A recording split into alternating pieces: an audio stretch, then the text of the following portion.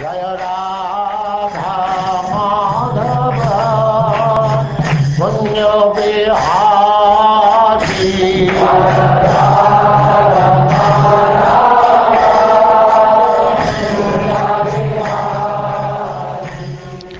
And now chapter 18, Maharaja Pariksit cursed by a Brahmin boy.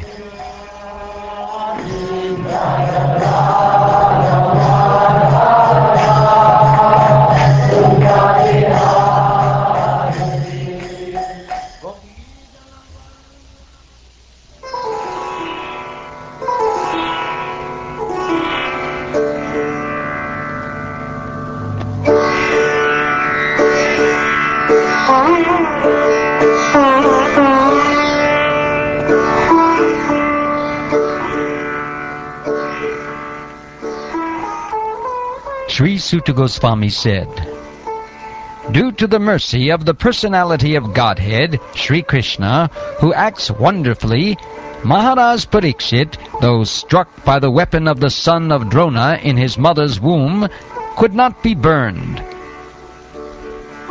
Furthermore, Maharaj Pariksit was always consciously surrendered to the personality of Godhead, and therefore he was neither afraid nor overwhelmed by fear due to a snake bird which was to bite him because of the fury of a Brahmin boy.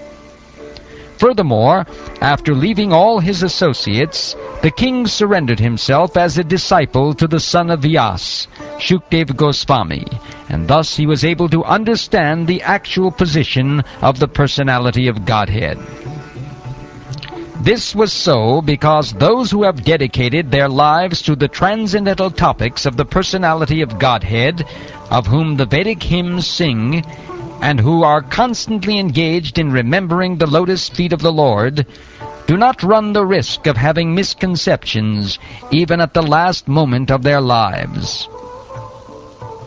As long as the great, powerful son of Abhimanyu remains the emperor of the world, there is no chance that the personality of Kali will flourish.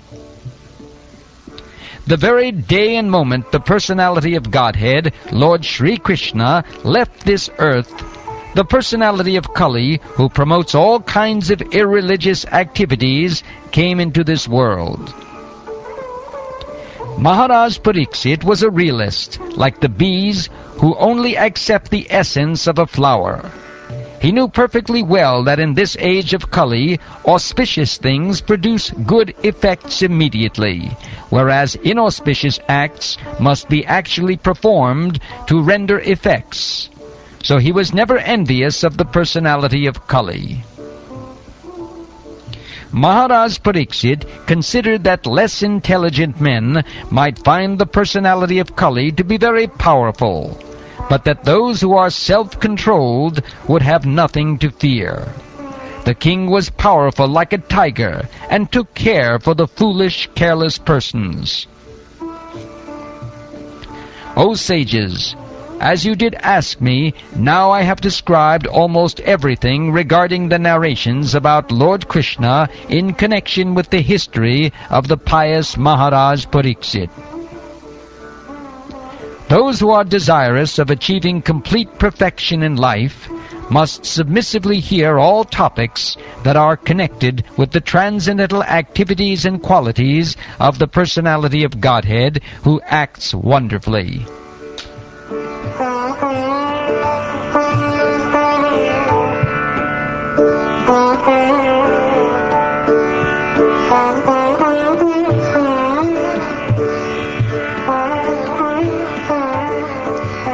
The good sages said, "O grave Suta Goswami, may you live many years and have eternal fame, for you are speaking very nicely about the activities of Lord Krishna, the personality of Godhead. This is just like nectar for mortal beings like us. We have just begun the performance of this fruitive activity, a sacrificial fire, without certainty of its result, due to the many imperfections in our action. Our bodies have become black from the smoke, but we are factually pleased by the nectar of the lotus feet of the personality of Godhead, Govinda, which you are distributing." The value of a moment's association with the devotee of the Lord cannot be compared to the attainment of heavenly planets or liberation from matter, and what to speak of worldly benedictions in the form of material prosperity, which are for those who are meant for death. The personality of Godhead, Lord Krishna, or Govinda, is the exclusive shelter for all great living beings, and his transcendental attributes cannot even be measured by such masters of mystic powers as Lord Shiva and Lord Brahma. Can anyone who is expert in relishing nectar or ras ever be fully satiated by hearing topics about him? O Suta Goswami, you are a learned and pure devotee of the Lord, because the personality of Godhead is your chief object of service. Therefore, please describe to us the pastimes of the Lord, which are above all material conception, for we are anxious to receive such messages. O Suta Goswami, please describe those topics of the Lord by which Maharaja Pariksit, whose intelligence was fixed on liberation, attained the lotus feet of the Lord, who is the shelter of Garuda, the king of birds. Those topics were vibrated by the son of Vyas, Srila Shukdev. Thus please narrate to us the narrations of the unlimited, for they are purifying and supreme. They were spoken to Maharaj Pariksit, and they are very dear to the pure devotees, being full of bhakti yoga.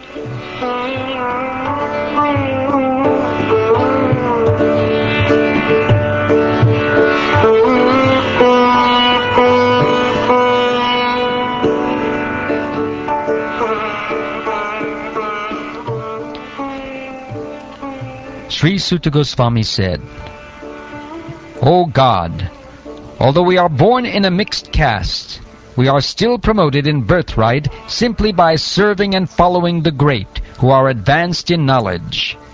Even by conversing with such great souls, one can, without delay, cleanse oneself of all disqualifications resulting from lower births.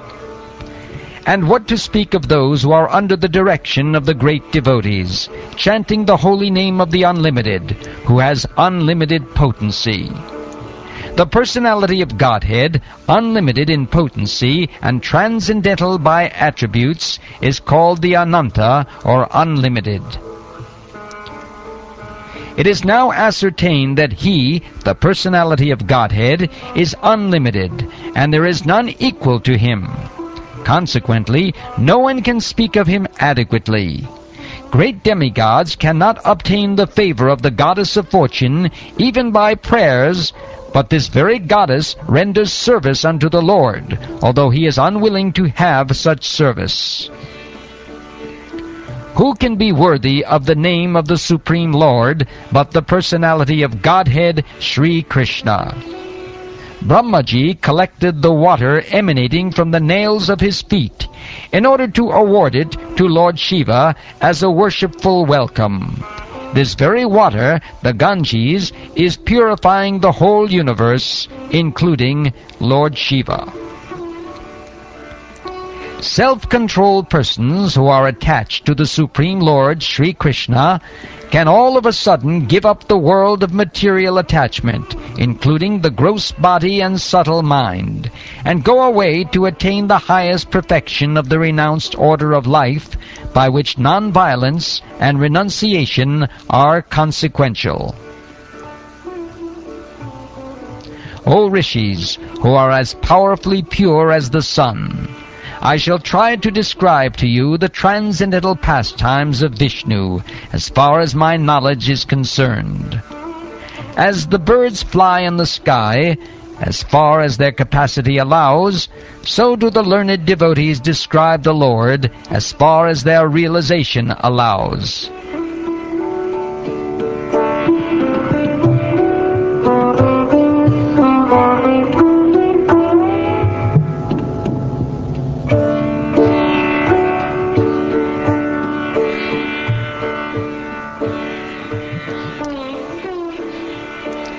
Once upon a time, Maharaja Pariksit, while engaged in hunting in the forest with bow and arrows, became extremely fatigued, hungry, and thirsty while following the stags. While searching for a reservoir of water, he entered the hermitage of the well-known Shamika Rishi and saw the sage sitting silently with closed eyes. The Muni's sense organs, breath, mind, and intelligence were all restrained from material activities, and he was situated in a trance apart from the three states of wakefulness, dream, and unconsciousness, having achieved a transcendental position qualitatively equal with the Supreme Absolute. The sage, in meditation, was covered by the skin of a stag, and long compressed hair was scattered all over him. The king, whose palate was dry from thirst, asked him for water. The king, not received by any formal welcome by means of being offered a seat, place, water, and sweet addresses, considered himself neglected, and so thinking, he became angry. O Brahmins, the king's anger and envy directed toward the Brahmin sage were unprecedented, being that circumstances had made him hungry and thirsty. While leaving, the king, being so insulted, picked up a lifeless snake with his bow, and angrily placed it on the shoulder of the sage. Then he returned to his palace. Upon returning, he began to contemplate and argue within himself whether the sage had actually been in meditation with senses concentrated and eyes closed, or whether he had just been feigning trance just to avoid receiving a lower kshatriya. The sage had a son who was very powerful, being a Brahmin son.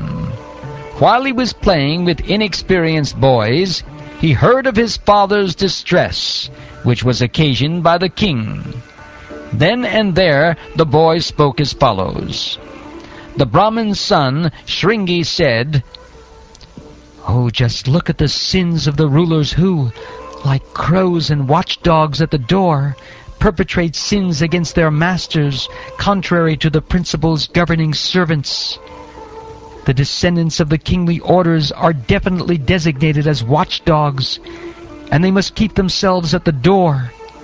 On what grounds can dogs enter the house and claim to dine with the master on the same plate?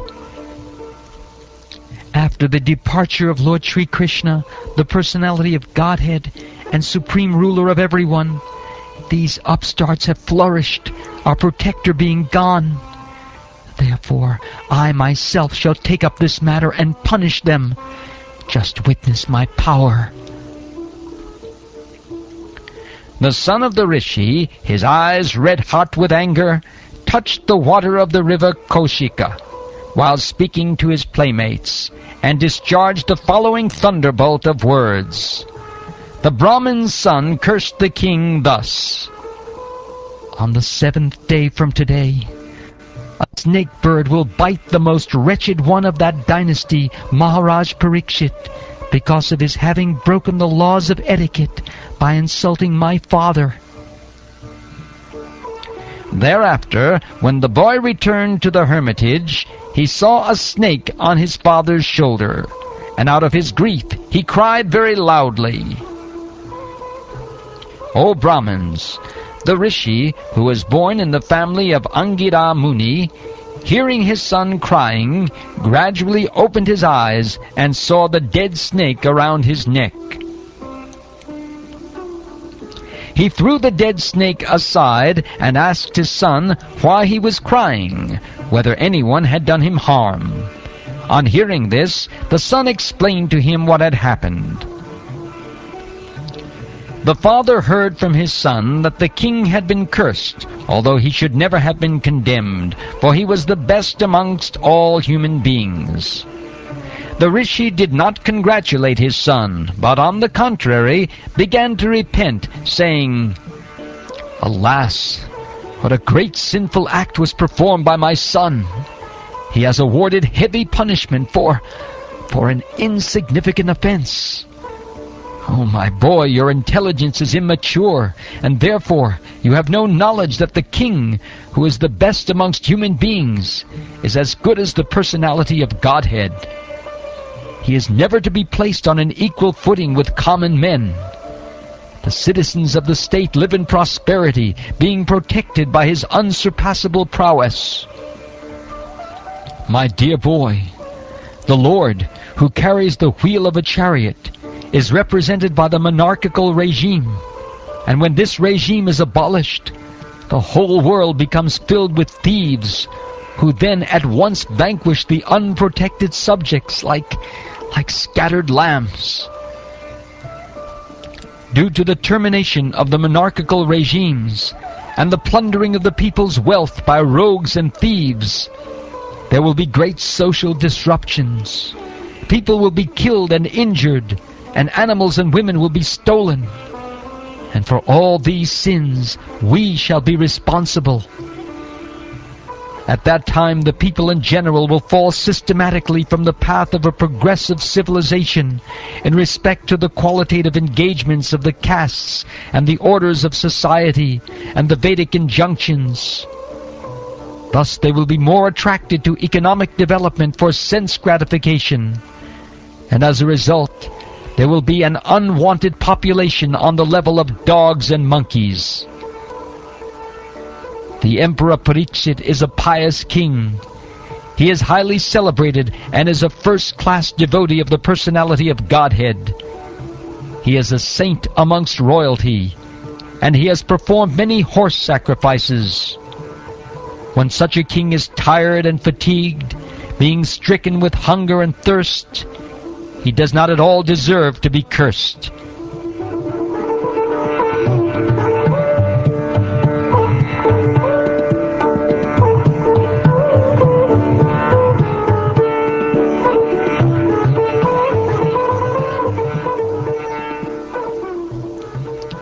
Then the Rishi prayed to the all-pervading personality of Godhead to pardon his immature boy, who had no intelligence and who committed the great sin of cursing a person who was completely free from all sins, who was subordinate, and who deserved to be protected. The devotees of the Lord are so forbearing that even though they are defamed, cheated, cursed, disturbed, neglected, or even killed, they are never inclined to avenge themselves. The sage thus regretted the sin committed by his own son. He did not take the insult paid by the king very seriously. Generally, the transcendentalists, even though engaged by others in the dualities of the material world, are not distressed, nor do they take pleasure in worldly things, for they are transcendentally engaged.